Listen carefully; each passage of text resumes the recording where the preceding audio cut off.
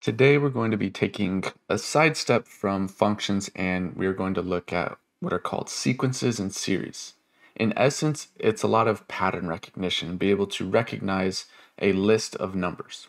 So let's first look at a scenario. There's a classic story in many cultures where a hero saves the day and he rescues the kingdom, and the king allows him to choose his or her reward.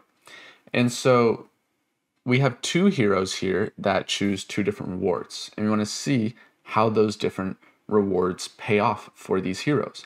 So the first one is Hector, who says put $1 on the first square of this checkerboard, so on square number 1, and then add $2 to the previous number of dollars. So you're just adding $2 each time. So you start with $1 in the first square, and then in the next square you take the previous amount, which is the $1, and you add 2.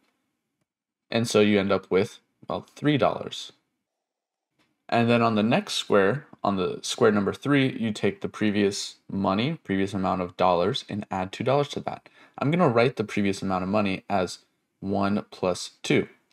Even though it is $3, but this will help us recognize the pattern. So this is 1 plus 2, and then we add $2 to that, and we get $5. And then the next one, we take the previous amount of money, which is 1 plus 2 plus 2, which is really 5, and we add 2 to that, and so we get $7. And then the next one, we take the previous amount of money, and we're going to write it as 1 plus 2 plus 2 plus 2, and we add $2 to that, and so we end up with $9 here. And then we're going to jump onto square number 10, square number 20, square number 64. So we want to figure out how much money in total he's going to have and how much money he gets at the end. And so to figure that out, rather than counting and listing out every single dollar value, we can create a formula to figure out how much money he's going to have on square number, say, n. N is just the variable representing the square number. So we can recognize a pattern here. So what we have is, starting with square number 3, if you take a look at what we're doing here, we're doing 1 plus 2 plus 2. 2 plus 2 we can rewrite into a little bit simpler of a way. That's 2 times 2, because you're adding 2 to itself twice. So adding a number to itself many times is multiplication. So this is 1 plus 2 times 2. And then the next one, in square number 4, we're doing 1 plus 2 plus 2 plus 2, so we're adding 2 to itself 3 times.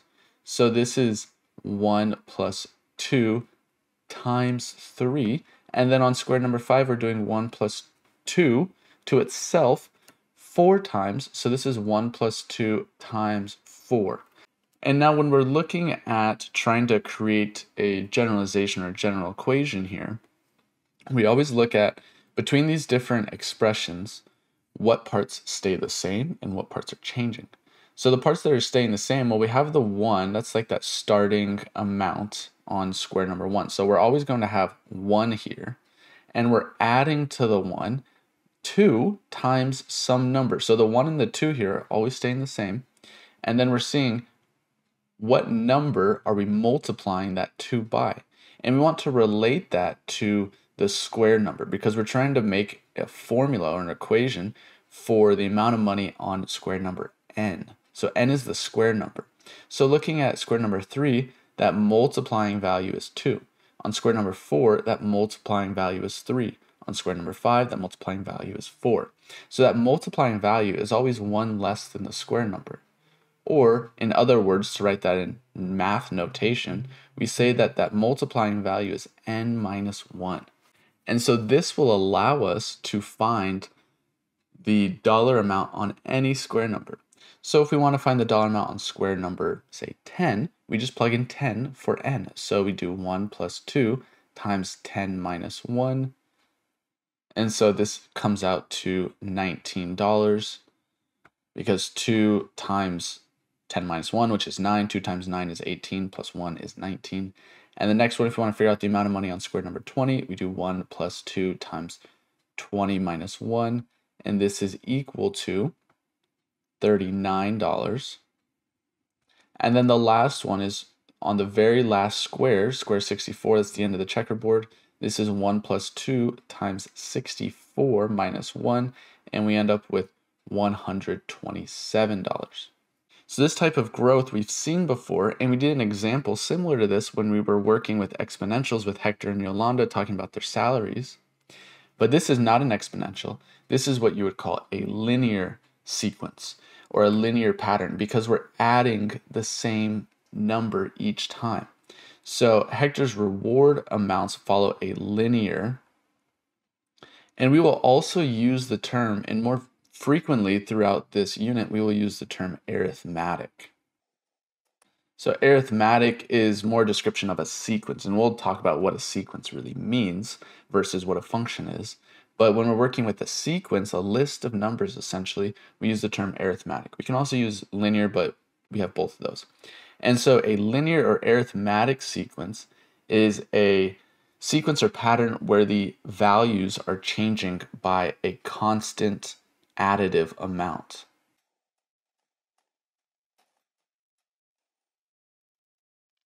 And so we have different ways of representing this linear arithmetic sequence. One way is with what's called the recursive notation. The recursive notation essentially is just a way of saying, what are you adding each time? So looking at our numbers here, our sequence, if you look at the values, we're adding by 2 each time. So the way we write the recursive notation, the word recursive means you kind of build up on the previous term. So when you say a sub n is equal to a sub n minus 1 plus 2, what this is saying, we'll talk more about the notation here as we move on, but a sub n is the position number, right, of square number n, that's the square number. So a sub n is saying that money amount on square number n. And then when we say n minus 1 here, this is a subscript, right? It's not multiplying or subtracting to the actual term value. It's a subscript just indicating position. So a sub n here is money on square n. And then n minus 1 is just saying go back one position. So if you want to figure out the amount of money on any square, you take the previous amount of money and you add 2 to it. That's all this is saying. And then the general notation, that's what we wrote above. This will allow us to get the term value in any square number. So this is 1 plus 2 times n minus 1. And then if we want to figure out what is Hector's total reward, because that is a natural question to ask, how much money did he get in total? We're trying to find the sum of the amounts on each of the squares, or the sum of the sequence, which we call a series. And so the way we write this, and we'll dissect this notation as we move forward, but the way we write this is in this notation.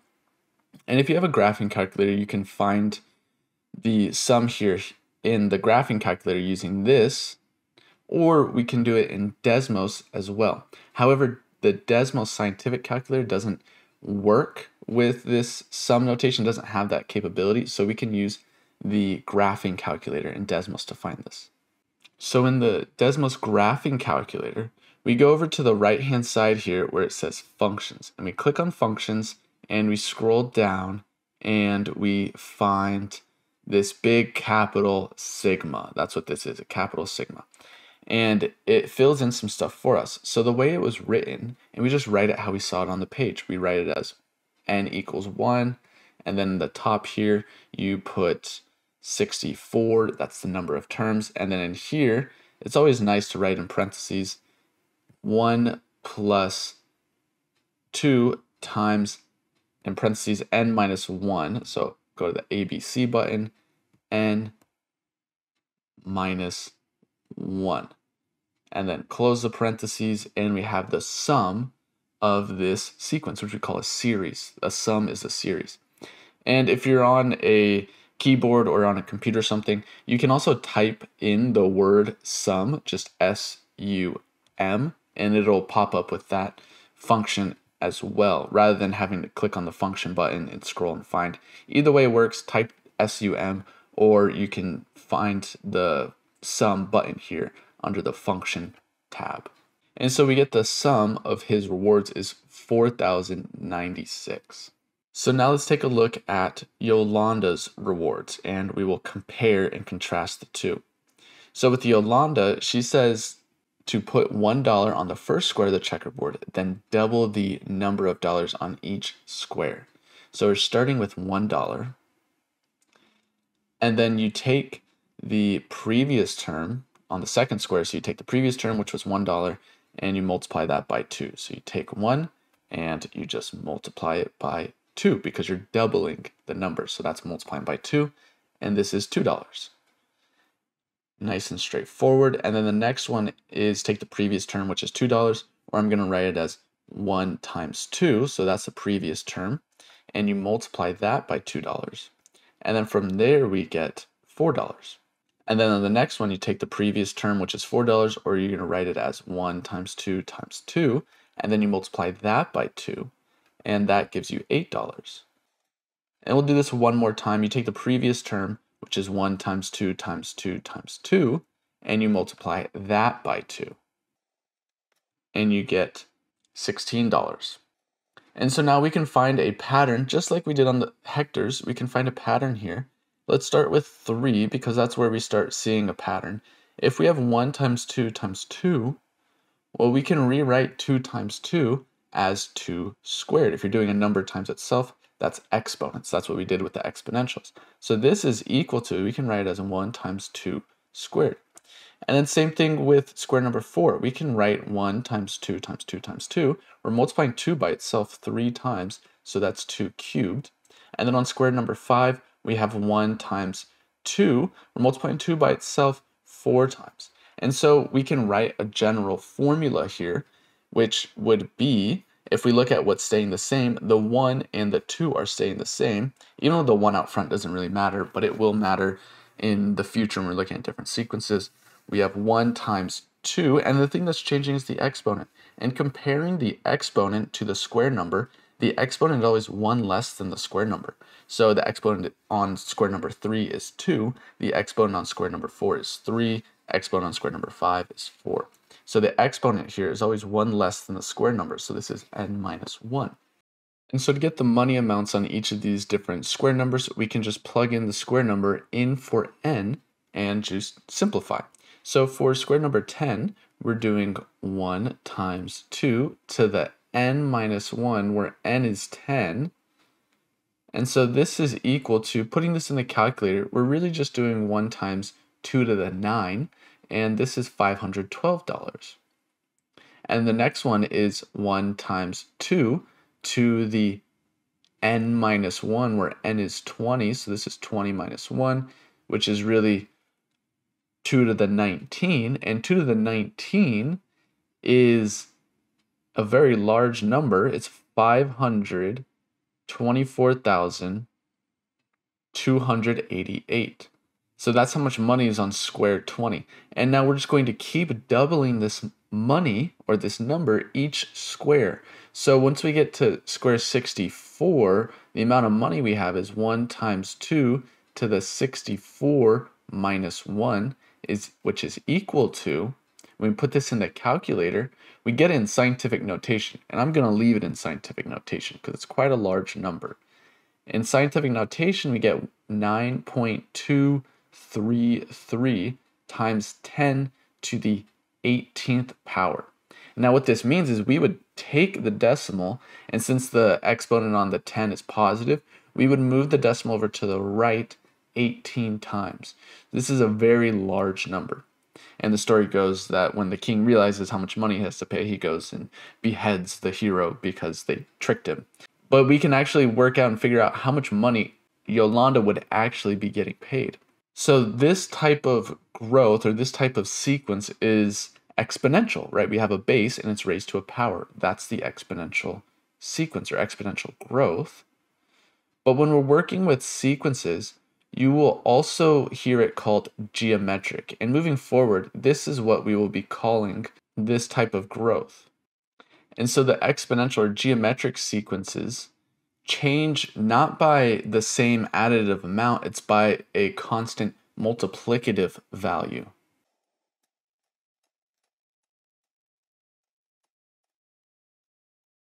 So in the recursive notation, this is just telling you how to go from one term to the next.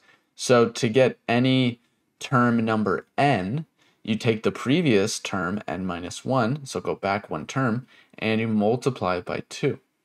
Because that's what we're doing here, we're just multiplying each term by 2. So that general notation that we wrote is 1 times 2 to the n minus 1. And if we wanted to figure out how much money Yolanda is getting at the end of the day, we're adding up every single dollar amount on each of the checkerboards. We're finding the sum here, which is called a series when you're finding the sum of a sequence. And we can put it into Desmos as well. So in Desmos, remember, we can click the function button, scroll down, and find the sigma, or you can just type in SUM. So in the bottom here, we just are essentially copying and pasting. We'll talk about what the different forms or pieces of the summation notation represent, but you can maybe deduce some of that information. So in the top here, we put 64, and then down here it's 2 to the, so we're doing exponent, we want to put in parentheses, n minus 1, which is again, a very, very large number, which makes sense because that last value on square 64 was a very large number. So this is 1.845 times 10 to the power of 19. So Yolanda's getting a lot of money.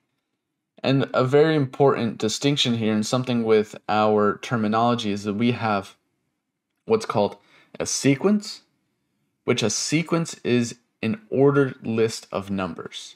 So here we have these sequences listed out. The sequence of Hector's reward amount is 1, 3, 5, 7. So that list of the dollar amounts of Hector's rewards is a sequence.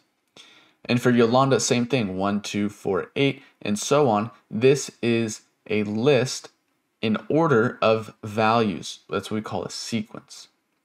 And so the sequence is the list of values, and it has sort of like a position or index because it is in order, so we have to give each value in order. So the first term, $1, is term number 1, or we say the n value or the position number is 1. The next term is position 2. The next term is position 3. So the position is essentially that n value in the sequence. And then we have from a sequence, if we were to add up the terms of the sequence, we get a series. So what we have written down here are the series, the sums of the sequence. So we're going to be using these terms moving forward. So these are good to get familiar and acquainted with these definitions of these terms here. And you might be wondering, well, we've already talked about linear functions, we already talked about exponential functions, but these are not functions. These are sequences. So there is a difference between function and sequence.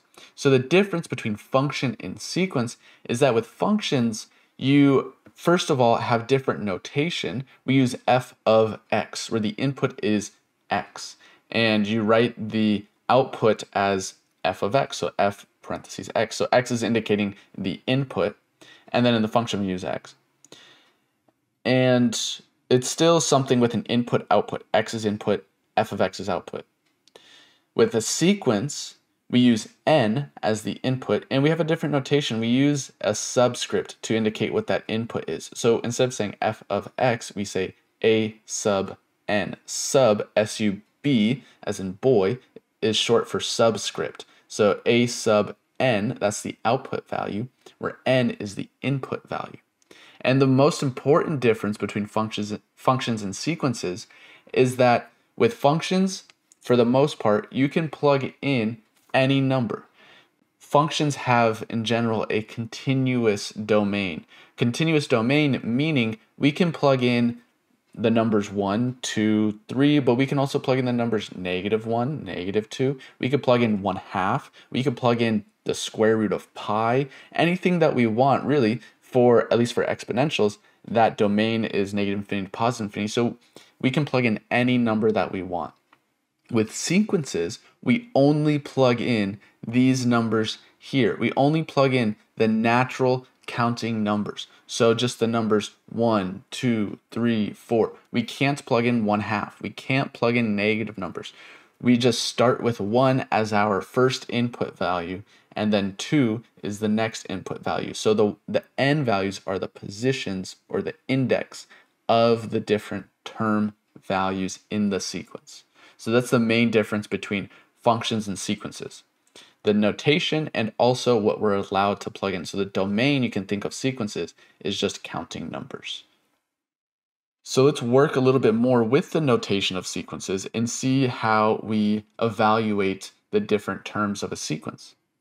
So again, the n is the position, or it tells us the term number that we're looking at.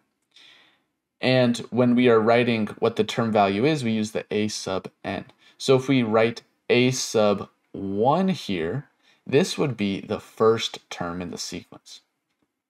So if we have this sequence here, a sub n is equal to -1 to the n times 3n plus 2. To figure out what is a sub 1, well, you just plug in 1 into n. So you have -1 to the n, which is 1, times 3 times n, which we're saying is 1, plus 2. And so when we put this in the calculator, we get -5. And then on the next one, a sub 2, it's just the same thing. You just plug in 2 for n, just like you do with functions. So this is 2 in the exponent times 3 times n, which we said is 2, plus 2 is equal to, this ends up being 8. Now notice we're switching from negative to positive here because the exponent on the -1 is 1 on the first one, so -1 to the 1 is -1. But on the next one, -1 squared is positive 8. And then the next one here, we have -1 to the third power. And now here, this is an odd number, so we're going to have -1 times itself an odd number of times, so the end result is going to be negative. We can already tell that from the exponent. So this is 3 times n, which is 3, plus 2 is equal to -11.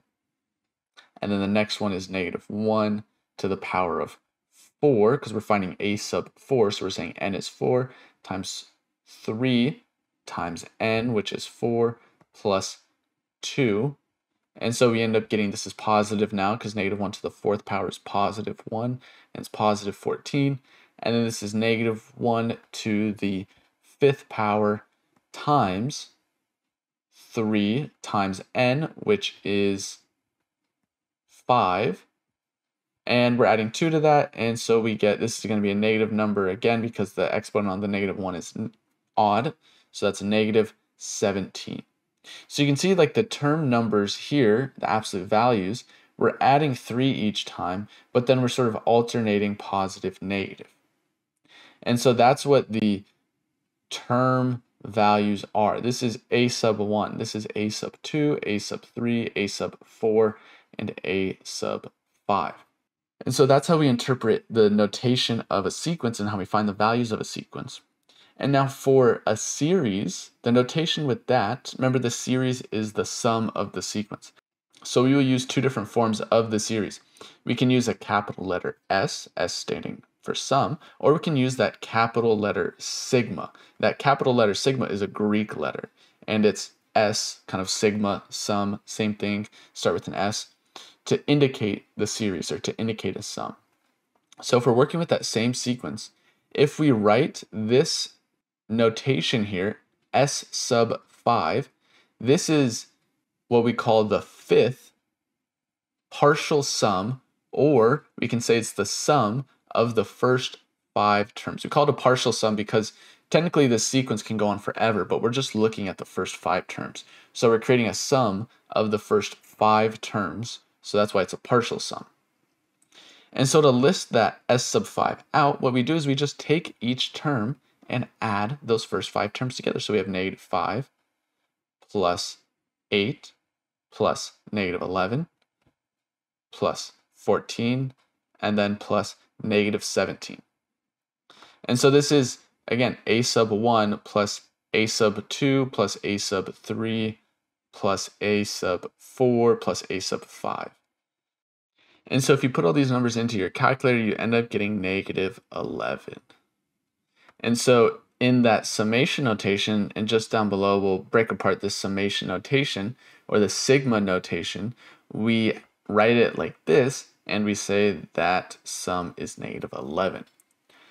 So to dissect this summation or sigma notation some more, what's going on is when you see the sigma notation, that's meaning sum. And so what we start with is in the bottom here, this says I is equal to 1. So this is indicating what your variable is. So it's indicating what your variable is, and it's also indicating the start position. So it's telling you that you're starting with 1 as the first position. And then in the top of the sigma, this 5 is indicating the end position, or the last n value, or in this case, the last I value. That's our variable. And then here is the equation, or the general form of the sequence.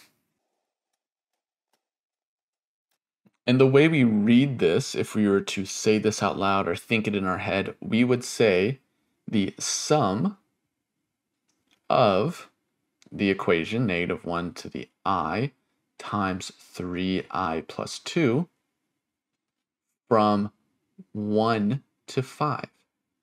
And it's found by essentially finding the first 5 terms of the sequence and then adding them all together. Now, something to note here is that you see I written here. Normally, in your previous math classes, or even in this math class, when you see I, you think I is the square root of -1, and generally that's true. But for some reason, people really like using I as an index, most likely because I stands for index. And so when we have I as the index, or essentially the variable of the sequence, then we can also use I as a variable, not just that like complex or imaginary I. And so you know whether or not you're going to use I as like an imaginary number or if it's the variable by indicating here at the bottom where it's saying I is equal to 1. Whatever this variable is at the bottom of the sigma notation, this is indicating what your variable is. So that's what you're plugging into. So you're plugging into I. So you plug in 1 into I, you plug in 2 into I, and so on.